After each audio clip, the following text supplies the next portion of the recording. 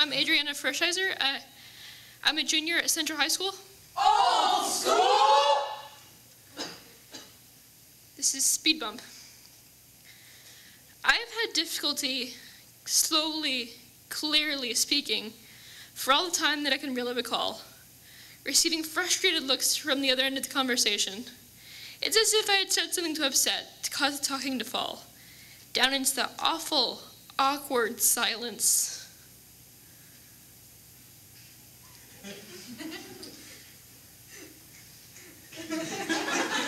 An unsatisfying sensation.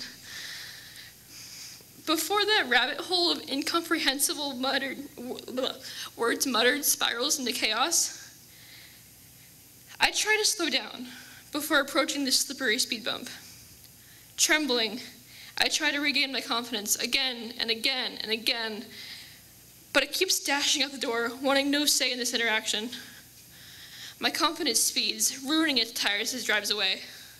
Just come across potholes as big as can be, and speed bumps like boulders blocking the road.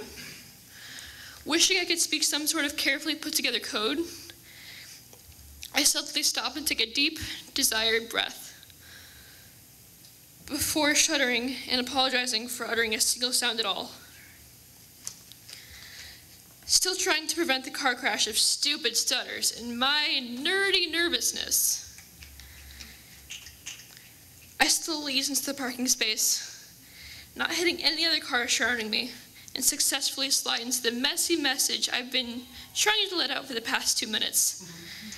My ridiculous rambling is why I'm the quietest one in the room. For every syllable I utter comes out in a rush that, like that turn I just made, I regret too soon.